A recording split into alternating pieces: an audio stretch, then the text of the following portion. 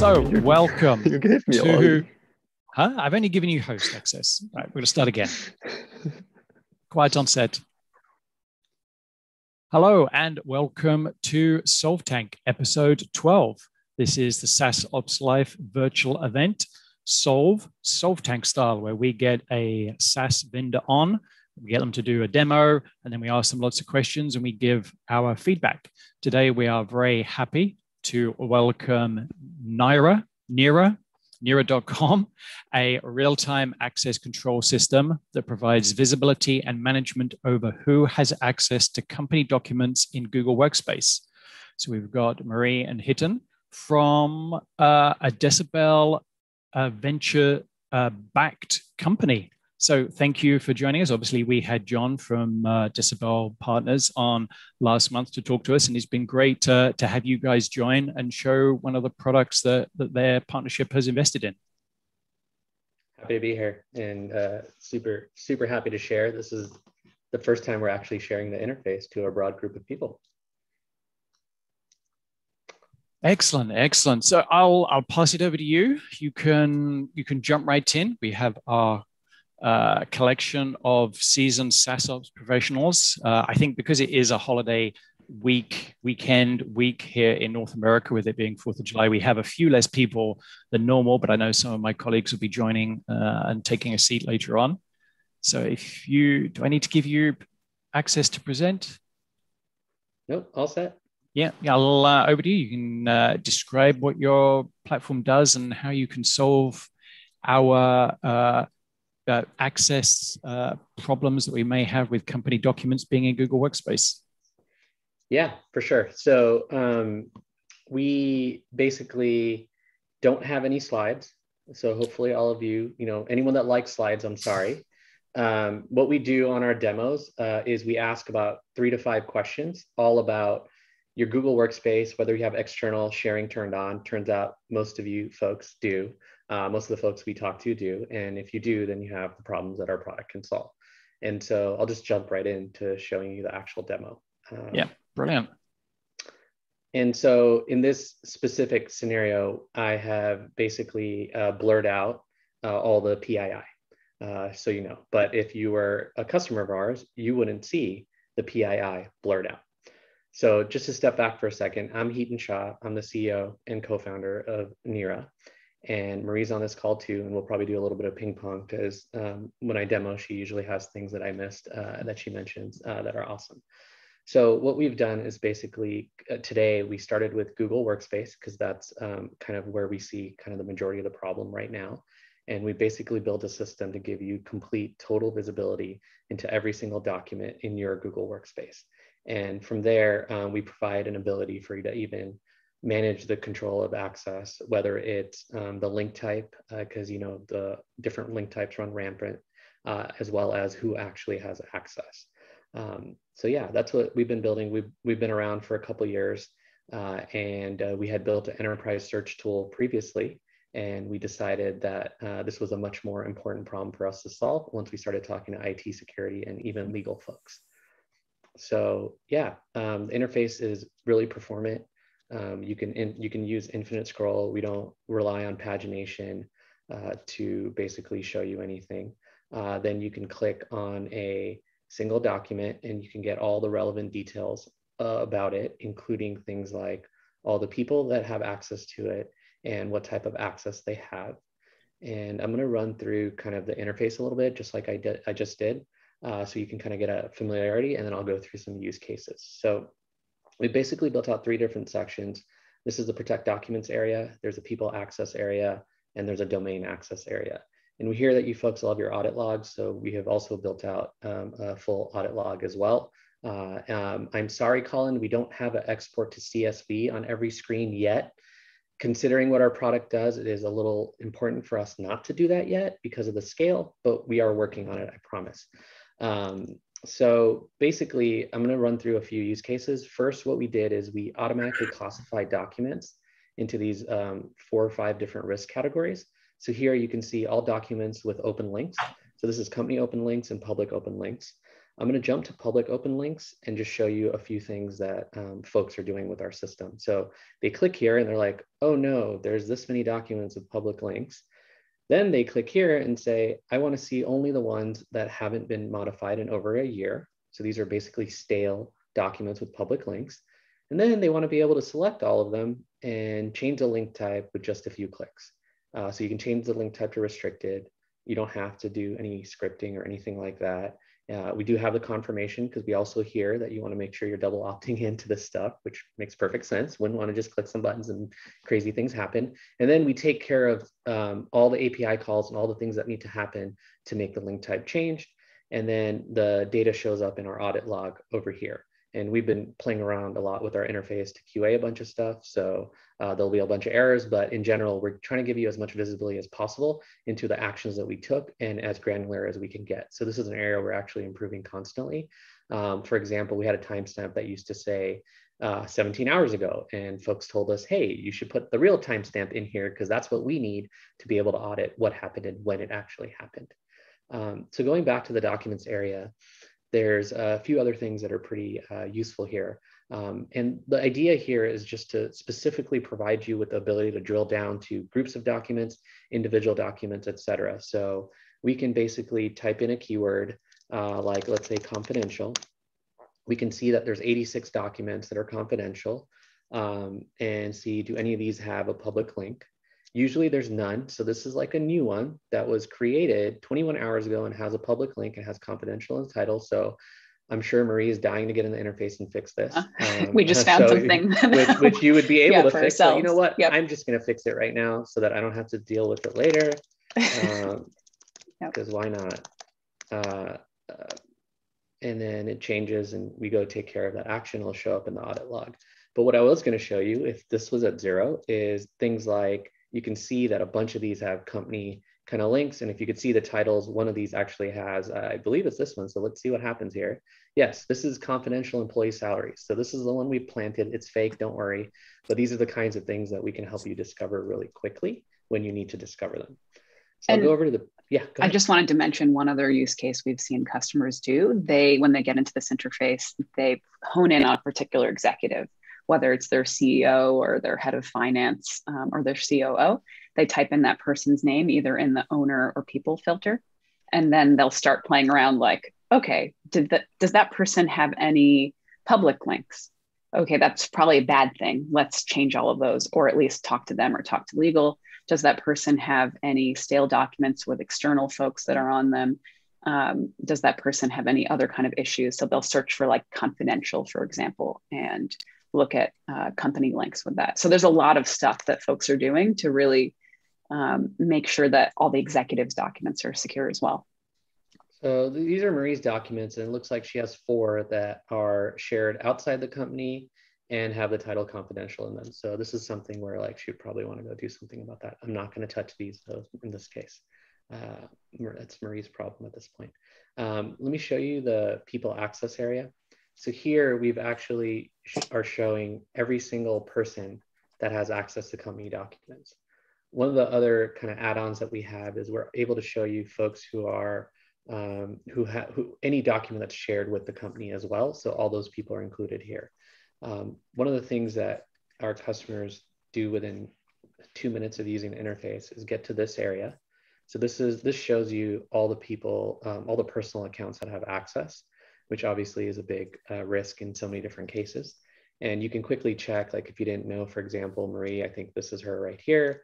If she, is she an employee or not? You can do a quick check there, and it turns out that she is in this case. If you were able to see that, and then what you would want to do is basically take that and remove all the access from here. So yes, I picked the proper account. That's her Gmail in case anyone wants to bug her later. But you can then click here, and we obviously take care of removing her from all those 443 items. Go ahead. I just wanted to go a bit more in this section. So, customers are finding that there are kind of 3 categories typically of personal accounts. Actually, I should say 4. The first is former employees. The second is existing employees that have either accidentally or unfortunately maliciously sometimes shared things with their personal accounts. There are also contractors that, just use personal emails, and that might not be kind of what companies want. And then the last category that folks have seen and been very surprised by is actually like agencies or let's say audit firms, companies that they're working with, that somehow employees are accidentally or again maliciously using their personal accounts. So all that stuff gets shown here. Typically the numbers are more in the many thousands, like tens of thousands and more. And people don't usually see this any other way. And again, we're showing both documents that those personal accounts own and share. And of course, you folks know all the issues there. Like if somebody, an employee, owns a bunch of documents and they leave the company, those documents are essentially out of sight now. They could have public links on them. They could be copied. They could be deleted. So there's a lot of IP that ends up sitting there that we're kind of surfacing for folks.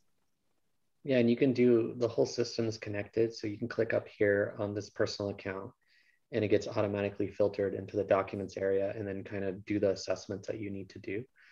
So we make it really easy to do that. For example, does this person actually have anything with the public link? Yeah, there's a bunch of them here. Another one would be, has this person, how many of the things does this person own, or are there anything that's kind of shared outside the company with even this personal account? So you can do a lot of kind of investigative work, and that's what we realize that you folks need when you need it. So that's why we started here with this complete visibility and the ability to investigate everything.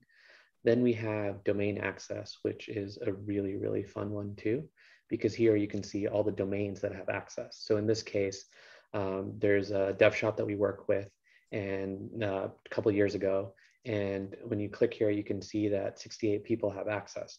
Well, in this specific case, we only work with 5 or 6 people there. And what it turns out as is this all account right here, which I know because when it's not blurred, you can see it right here. We work with a firm called Andela. I have no problem sharing that back in the day. And so you could see that the all at Andela account has access to a document, and you probably want to make sure that that's taken care of. So one other thing that we've seen folks do and find valuable is they can click up here, and then we're filtering by that domain now. And so here you can quickly see that there's these 14 documents that are shared with this domain. In this case, actually, a lot of them are even owned by them. So you can then check and see, do any of these have public links? And if they end up having public links and you believe that's true, then you're probably going to want to reach out to that firm and outside party and figure out like how to lock this down. So we give you the visibility to do that. Hey, Heaton, okay, there's some great discussion happening in the chat. So I just wanted you to cover a few things people are asking about. Well, Rory, we should wait. Okay. Yeah, let's say that. Unfortunately, these guys love to talk in between class. If this was a classroom, they would be throwing paper airplanes and rolled up pieces of paper at each other. They love to talk behind the scenes. So try and ignore them. It's how they operate. I do want to add one thing, or have you there's a fun story first, and then you can add your thing. I'm the one that's the troublemaker in class. I would cheat. I would skip class. I would do all those things. And Marie's the exact opposite. That's why I sat in the front row. So that I'd share that context. So totally get it. I've been ignoring the chats because I figured the same thing. Go ahead, Marie. Good job. So I wanted you to just talk a bit about the kind of information we're pulling in and not pulling in, just so that folks have an understanding from the security standpoint. Absolutely. And also you could just mention our SOC 2 and all that good stuff as well. For sure. You can too, but I'll go for it. So we basically focused in on, once we started talking to folks and understanding this need, we focused in on not analyzing anything in the documents and also not storing the documents on our end in any way, shape, or form. We are very focused on access control and the metadata, and are getting better and better at organizing it, transforming it, making sure it's accurate. We've built what eventually we'll end up calling a real-time engine, where we're able to monitor all instances of these documents. So for example, companies that have tens of millions of documents in this interface, it works just as fast. And we're monitoring hundreds of millions of instances of these documents in real time and keeping everything up to date. Because as you folks know, access can change anytime. And that's why the category we're building out is actually, we're calling it real-time access control. There's a bunch of other things we're building. This is shipped here. It's actually a dashboard. No one's seen it before, so I'm just going to show you the mock-up, because if I show you it right now, Marie's probably going to get really upset, the working version. So this is the mock-up of it. We're building out a security feed that will surface the kind of insights that you're looking for when it comes to the, types of things we were digging into. We know that we built this and you have to spend a lot of time in it. to find things. So we've taken the time we've spent with customers to understand what kind of things are they digging into, and then creating automated checks in the security feed. And then we're really pumped about the watch feed as well. The watch feed and the idea of that, which is an upcoming feature, is to be able to watch specific items when you need to, whether it's things that have confidential in the title, because that's how you're tagging things, or anything like that, such as like financial documents for companies that are public that need to kind of monitor those. So yeah, those are a bunch of the kind of things of the product today. We have a pretty aggressive roadmap in a whole bunch of areas, and depending on your questions, I can dive into them. Obviously, this is going to go beyond just Google. We are going to also do a whole bunch of different automation around this stuff. And in terms of our security posture and all that stuff, we have our SOC 2 Type 2. We're going after our ISO. We're in a constant observation period now, and we consider ourselves a security company, period. And Marie owns all of that, so I'm sure she'll have more to share about that as well. Yeah, the person that likes to sit in the front row is a good person to own security, privacy, and all those things. Me. Yes. I also wanted to just add a couple things. So Heaton in the beginning talked about how we provide companies with full and complete visibility. Oftentimes folks don't ever have that kind of visibility, and they don't realize it until they get into our tool. So oftentimes, like, people can't see shared drives if they're using other tools. So we actually did a lot of work to get shared drives in.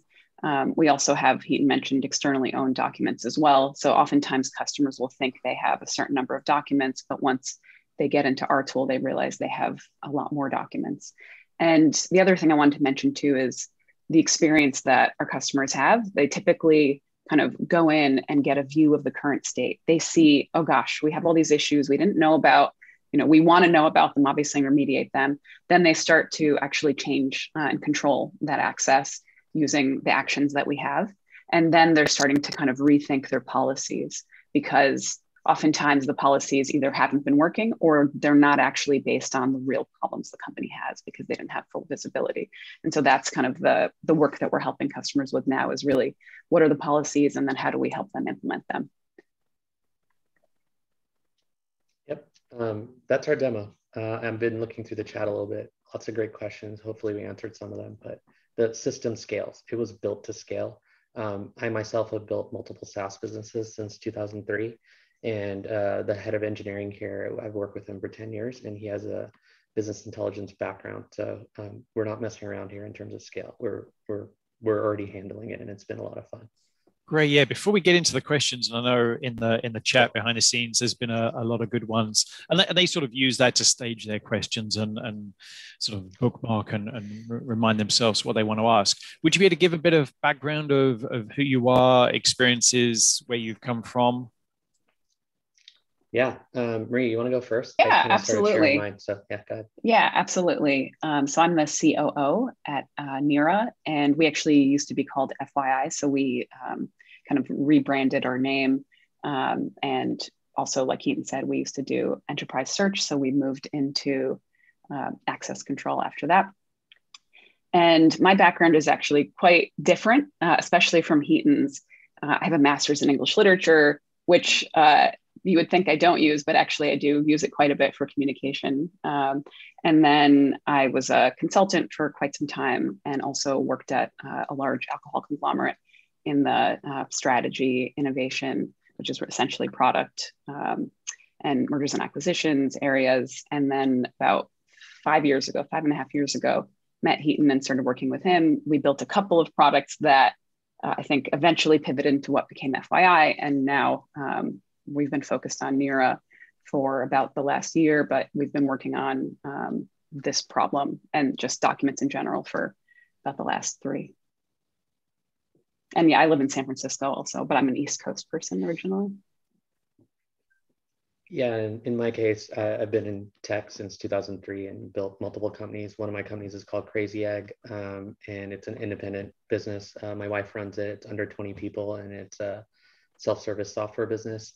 And after that, I built a company called Kissmetrics that we had just a fun ride on. We kind of innovated in the area of analytics for quite some time. And then I took a little hiatus and ended up investing or advising about 200 companies before it was cool to invest in all these companies, and kind of stopped and slowed down as we kind of ramped up Nira. And I think one kind of highlight on our end with Marie and I, we didn't come from this industry. We didn't know you folks until like 18 months ago or enough about you folks. We just want to build the best possible product in the market to solve the problems you have. And that's it. That's all we care about. And that's what we're hyper focused on. And in terms of like the snappy UI and all that, it's a necessary thing. So we're going to make sure that our UI is always snappy, no matter how many documents you have, or items actually, as we scale. Excellent. Great. Well, thank you for the demo and the history of who you guys are and a bit of background. I know these guys have questions. They might even ask you to dive back into the UI to Sure. explain something. Who wants to raise their hand first or unmute themselves? I see Rose is unmuted. She's got all of her hands up. Hang on. Let me find my question back in the chat real quick because I want to say it fairly similarly. So I really am very curious about the snappy UI because I think one of the problems, especially with Drive in particular, is that scaling is a massive problem in the UI. And so we end up with a lot of pagination, and then sometimes, there's issues with that. Like when we're talking in the order of millions of files here, I'm just wondering like how are you managing to keep that and preserve that experience? It's hard. And and the reason it's hard is not just technical, it's also UI. So Marie and I are constantly not fighting, but battling engineering for, hey, this is important to the customer. And then engineering goes, but we can't do it like that. So then we go, well, what's the trade-off? So there's a number of trade-offs that are transparent to our customers because we know what's important to them that we have made. And those trade-offs are just user experience trade-offs and not engineering trade-offs. And we try to push our engineering team to go make it happen. So as I said, we just care about solving this problem the best way possible. We know how ineffective pagination is, and also how it really gets messed up as things get updated. And then you don't know where you are. So these are just little things that we found that are really important to our customers. And then it causes them to be like, oh, I don't want to use any other product after this because this is snappy like this. So I wish I had a better answer, but the person that would give you the better answer is our head of engineering, but he has zero time to talk to anybody, even us, about anything these days. So that's a real answer. At the end of the day, we're using React on the front end to have basically got customized the way we do the tables. We just got adjustable columns and stuff in. So it gets really deep into the weeds of how to make the browser do what you want it to do. And we are just continuously going to expand this and make it so that some of the capabilities we had to trade off that we're going to put back in once we can have one engineer spend 4 weeks on some React nitty gritty thing to make whether it's the caching or whatever work. By the way, today there's no caching going on. And because what we believe is— There you go, Dominic. There's the answer to your question. If we are caching any data in here, that means that you're not looking at an accurate view. Right. That's not okay. It's not real-time updating if it's caching. Exactly. Yeah. So. Okay. Thank you. Yeah. I think a lot of the other services out there do use a sync, don't they? And it's always a struggle to get accurate. And they all have different visibility. sync times, right? And some of them update purely on events, and some of them will update on the sync and on the events, or just on the sync. And I built an analytics company before that got to tens and tens of billions of data points. Steve built it with me. It's actually as close to real time as you can get. We just don't update the interface in real time because that would just be not worth it. But when you reload, it does show you the latest data up to the last 10 seconds. And we're constantly working on our real-time engine to make sure that stays as fresh as possible. In fact, we have a big 10-week project to create the second version of our real-time engine that's going to be even faster. One other issue that I just want to mention that might trigger you folks in good ways or bad ways, but we have experienced this idea that ingesting millions and millions of these documents and the metadata on them is supposed to take weeks and weeks. We've got our process down where no matter how many you have, it'll be done within 48 hours. And that's with our current system. The system that we're going to build in the next 10 weeks is going to pull in a lot more data, to be honest. and it's going to do it faster and more consistently. So we think we can get that time down to hours, even if you have like tens of millions, if not hundreds of millions of documents. What we're trying to do is make it so that the limits are Google's limits, not our system's limits. And we see a lot of vendors not thinking that way. And when we thought of like what we were doing, we realized that like that ingestion time, even the initial ingestion time, increases or decreases the time to value for you folks and anybody that onboards with us. And it's just about providing great experiences to customers, and you folks are all our customers. That sounds expensive. Having built an analytics system, we are very high, we are very highly tuned. In fact, like the way we think about some of those areas is when we hired our DevOps engineer, who now does a lot more at the company, the goal was, hey, come in and make your salary up within a month, right? So for us, it's just a lot of those kind of principles as we bring people on to make sure that costs are manageable. At the same time, you folks know Decibel are investors in the company, so they'll just keep giving us money in case this stuff gets costly, because apparently the problems we're solving are really valuable. Sounds fair. Yeah, it's a trade-off, right? It's a deal. That's the deal we have. Right? Yes, but I think it goes down to having that good architecture to start with. And then obviously it has been interesting and exciting to hear that you've got the plan to add in other applications and other data sources and not just being Google Workspace only. Any other questions from people? Anyone want to unmute? I know Steve had posted a question in chat. Yeah, I just was wondering how it compares. How would you say it compares with, GAT as a competitor type thing?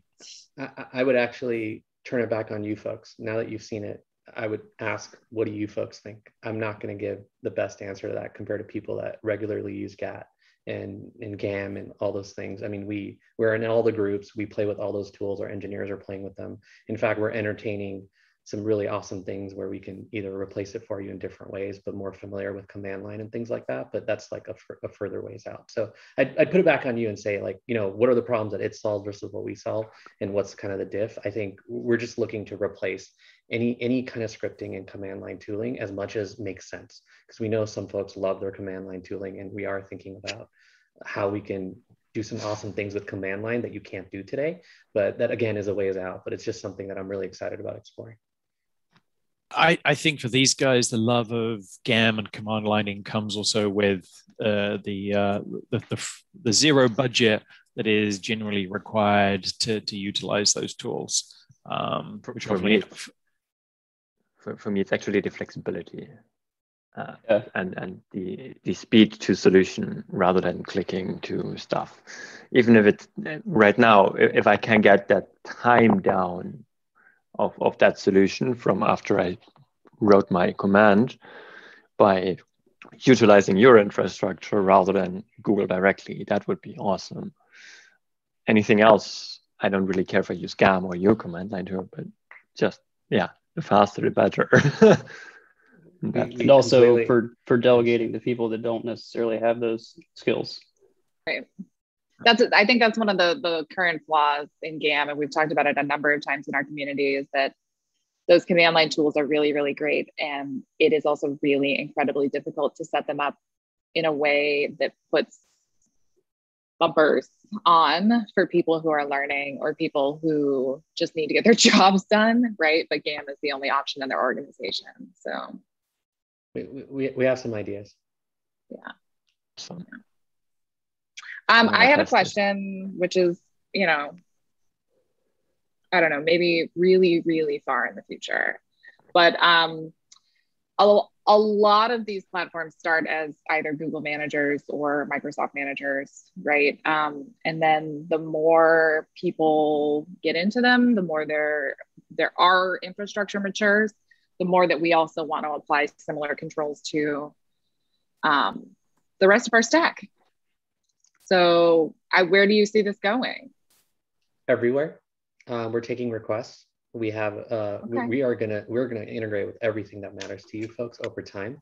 We have also something that Marie's probably gonna hate that I'm gonna say right now is we're gonna go beyond documents. We think documents are like interesting and great, but you have this real-time access control problem across almost every tool that allows external sharing, internal sharing in real time, and these changes happening. again, like built an analytics company before, worked with our head of engineering for 10 years. We're going to have worked together for 5 or 6 here. We just want to solve the problem. And if the problem extends beyond Google, great. We're going to have Microsoft at some point, which is like another whole ecosystem, although some of it's being combined. And then we've got like a pretty aggressive roadmap, not just for document tools, because we're hearing that a lot of folks are consolidating their document tools, but for any other tool where you think sharing is happening. Our only limitation is going to end up being, and we even have some tricks for this, but our biggest limitation is going to be, does that tool provide the proper APIs to let us do a good enough experience for you folks without like having inconsistencies? Because that's a big, honest, big problem. That being said, some of the tools we've been looking at are the most popular ones you folks use. And in terms of far in the future, we're hiring engineers as fast as we can. And we're raising as much money as we can as fast as we can too. And so the game for us here is just engineers. It's not like how fast can we get to those integrations. We want to get to them as fast as possible. And we're hearing the need is beyond just document tools. Yeah. Have you found any ways to? Yeah. Go ahead. Have you found any ways to identify members of the auto-generated emails that are part of chat rooms that apply permissions to files? We are noticing those auto-generated emails in our interface. So the starting point was, can we find them? And the answer is yes. Have we done anything special about them yet? No. But those are just things like filters and things like that. But there are those cases. There's also the cases of groups. So there's a bunch of stuff even in Google itself that we're going to be moving forward on really fast. One of them is that we haven't seen a customer that has that running rampant enough yet that wants it solved. But once we do, we will just be adding the proper filters and the views. So again, we just want to hear about your problems, all of them, and your most painful ones and the ones that you think are insane to solve, because those are the ones that get us most excited. This one is insane. Go ahead. What's your priority on supporting fairly new parts of Drive? So for instance, like Drive labeling. That's the only one I can think of. It's Friday. Yeah. The insight baseball on our end is basically our new engine is going to be set up to be able to bring those things in much easier on our end, technically. So that's what we're setting up for. But the absolute truth is we can only do what Google's APIs let us do. Yeah. Right. So we're just waiting for them to provide some of these things in the API in a reliable enough or robust way. We have very extensive shared drive support. We haven't seen anybody else have extensive shared drive support.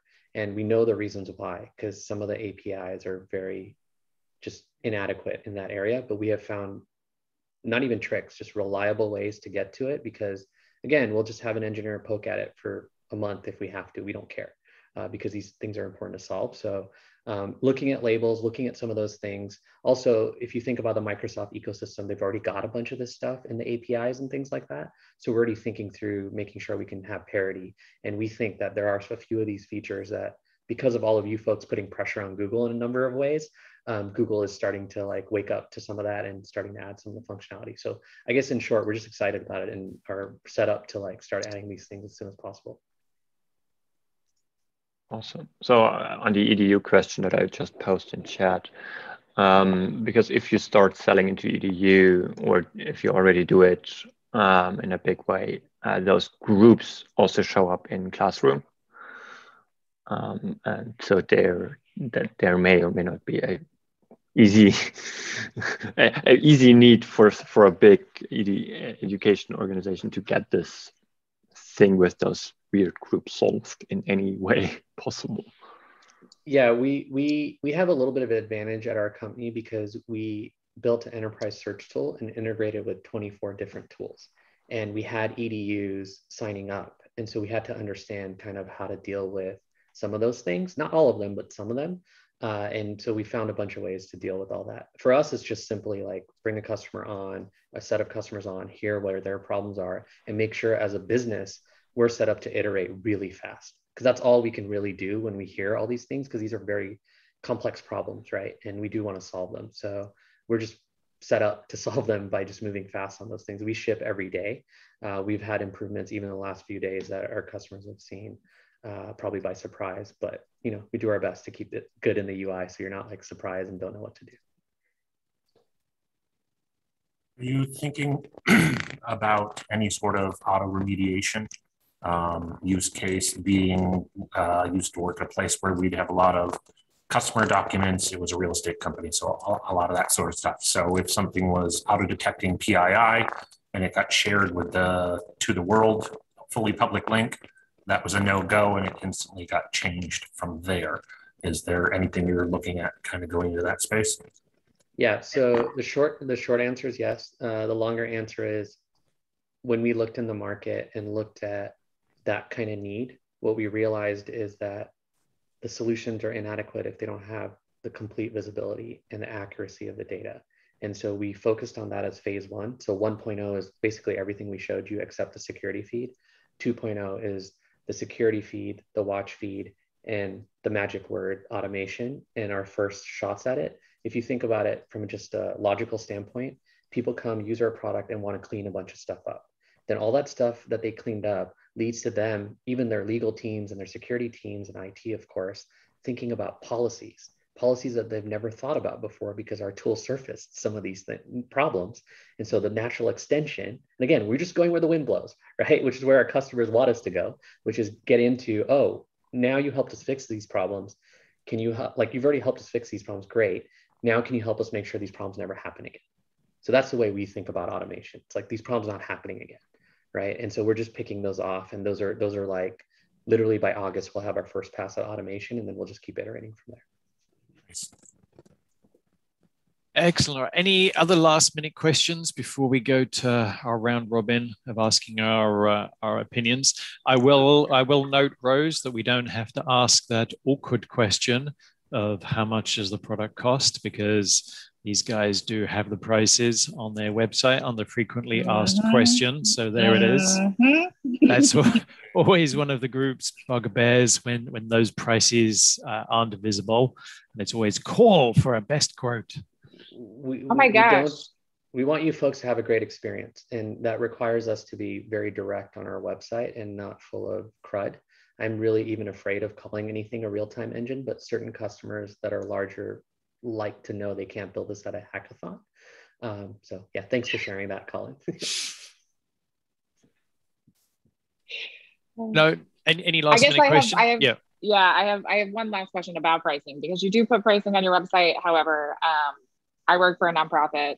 Obviously, we deal a lot with EDUs in the Google Workspace area. Do you guys have discounts for EDU and nonprofit? Yeah. Our goal is to have as many people as possible solve these problems, as many companies as possible. If you come to us and say you have an issue with our pricing, we will work with you to figure it out. We don't have a sales team. It's my co-founder and I selling right now, and we're learning. So our goal is to actually learn where the price point needs to be for different segments of the market.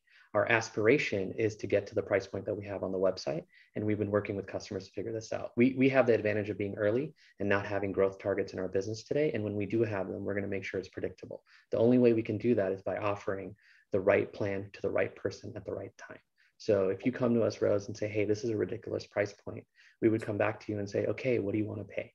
Right? And there's a number of things we've discovered already. Also, this is something where we don't want to just work with like companies with just like, 500 or more employees. We want to work with the smallest companies as well. And so that means that we have to be approachable for that. Marie just made the distinction in chat that pricing is based on the number of employees and not the number of Google accounts. Yes. So I think that's a useful distinction for the recording. How does that work on your end? We are figuring that out, but you can imagine with like a directory integration, we'll be able to know exactly how many employees you have. So it's not as hard as you might think. And we like to automate those things so that it's no trouble for everybody. Most importantly though, as a customer, you want predictability on pricing. If we made it on accounts, we know there's not a lot of predictability there because we don't want to be yet another layer where you're worried about how much is it's going to cost, because you're already worried about that with Google. But your number of employees, you tend to have good planning around that. And yeah, there is a level of trust. We want you to trust us, but we want to trust you too. So yeah, we just consider that not a big risk on our end. But yeah, it is how we charge. Yeah, and for a lot of organizations, they will have a cost per employee, so that recruitment and finance operations know when they're planning. They know what all of the individual license costs are for an actual employee. But if you're in a business and you're creating service accounts or anything else, and you're working with a provider that does a full directory sync and then charges you based on those directory licenses, that can become a bit of a problem. And certainly for leavers as well, if you've got to retain somebody's account but then still have to have them licensed, that can be a problem.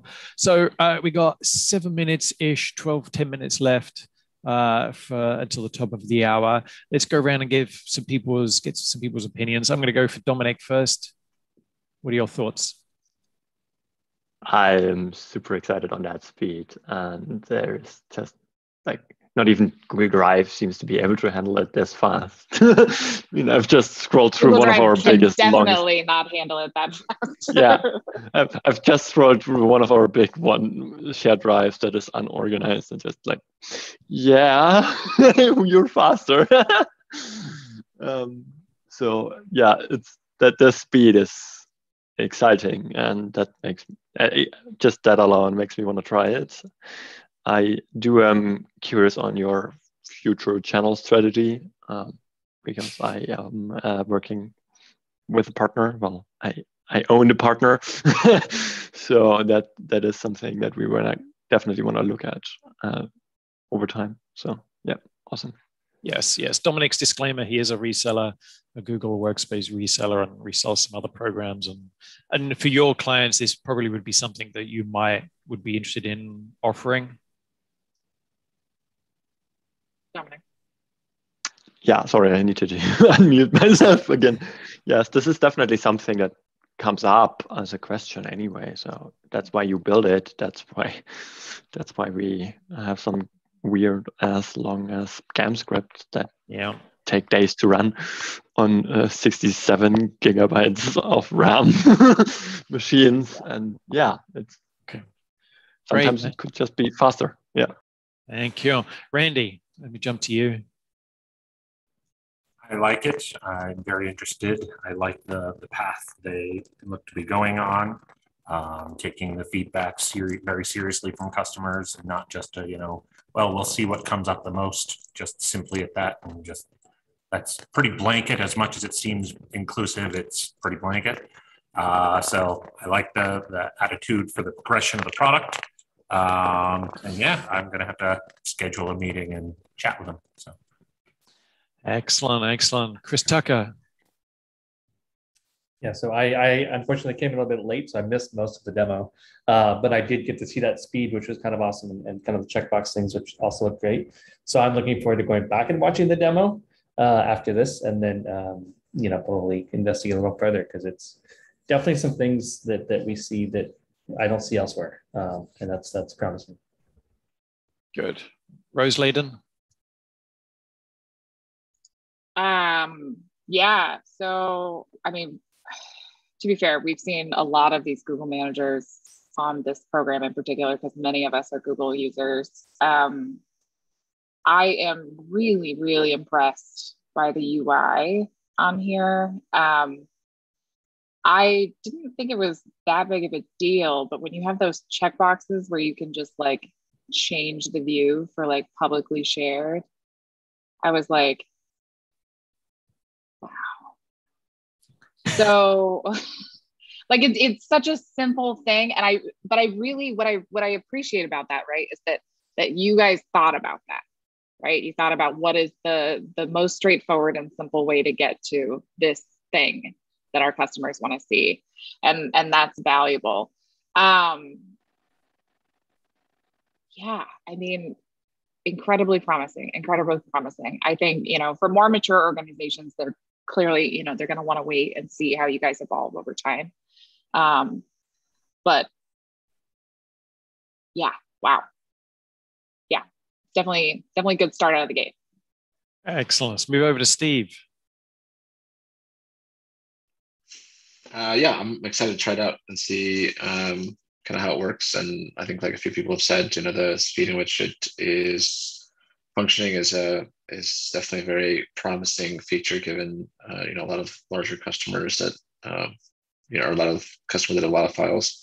There's definitely been a lot of projects that I've been involved in before that have, like, I think someone said takes days or large servers to run some commands on to do permission changes. So, yeah, great. Alex? Yeah, just repeat everything. I'm impressed by the UI. Looks great. Snappy and intuitive, very much more useful than other UIs we've seen. But yeah, I'm excited to see what you guys develop around automation and policy. That's going to be that's what would really entice me as far as purchasing it. Cool. And then Brian?